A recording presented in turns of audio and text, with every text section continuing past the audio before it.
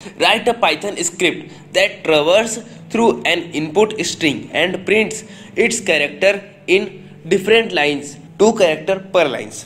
ये question Sumita Arora class 11 के string manipulation का टाइप ए का क्वेश्चन नंबर 1 है। तो चलिए वीडियो शुरू कर। तो क्वेश्चन नंबर 1 कह रहा है right a Python script that ट्रेवर्स through an input string and print it's character in different line 2 character पर लाइन। मतलब कहने का कि हमको कोई स्ट्रिंग इनपुट कराना है यूजर से, ठीक है। फिर इनपुट कराने के बाद क्या करना है, ट्रेवर्स करना है, मतलब हर एक ना मतलब स्ट्रिंग के ना वैल्यू पर, ठीक है, लेटर्स पर उस पर ना वर्क करना है, ठीक है।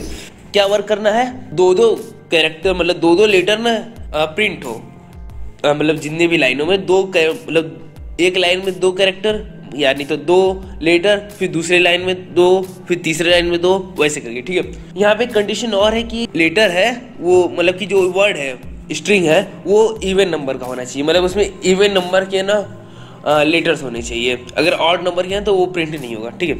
तो आइए जान लेते हैं इसका आंसर आपको स्क्रीन पे दिख रहा होगा। सबसे पहले यहाँ ए नाम का एक वेरिएबल है, आप किसी भी नाम का वेरिएबल ले सकते हैं।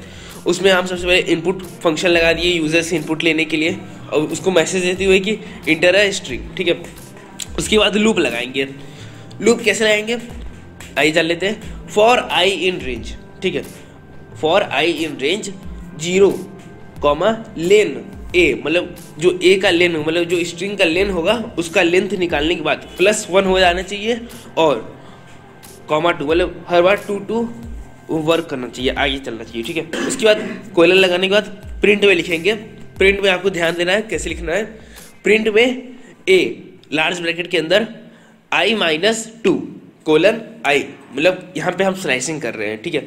तो स्लाइसिंग कैसे हो रहा है, सबसे पहले अगर मान लीजिए कोई वैल्यू इनपुट हुआ है, ठीक है, तो उसका लेंथ निकलेगा ए से, ठीक है, लेंथ निकलेगा +1 भी हो जाएगा, ठीक है। फॉर रेंज में आप देख रहे होंगे, फॉर आई रेंज में वहाँ पे +1 हो जाएगा, ठीक है। +1 होने के बाद वो 0 से चलेगा लूप, ठीक है, 0 से लेकर के फिर 2 क्रॉस करेगा, क्योंकि मैंने 2 भी लिख रखा है, मतलब हर बार 2 आगे चलेगा, ठीक है। तो जब वर्क करेगा वो स्ट्रिंग पर, ठीक है, एक स्लाइसिंग जब हो रहा है तो यहाँ पे अगर मान लीजिए आई की वैल्यू आ रहा है पहले 0, ठीक है, तो यहाँ पे आ जाएगा -2, ठीक है, और यहाँ पे कोलन से आ जाएगा 1, ठीक है। तो उसके बाद 0 आ जाएगा, ठीक है, क्योंकि 0 से स्टार्ट हो रहा है। फिर वैसे ही हर बार 2 लेटर प्रिंट होगा। स्लाइसिंग में आपको मालूम है कि वहाँ से चलता है, ठीक है। तो सिंपली वो हर बार 2 लेटर को प्रिंट करेगा पर लाइन में। उम्मीद करता हूँ आपको समझ में आया होगा। आपसे मिलते हैं अगले वीडियो में।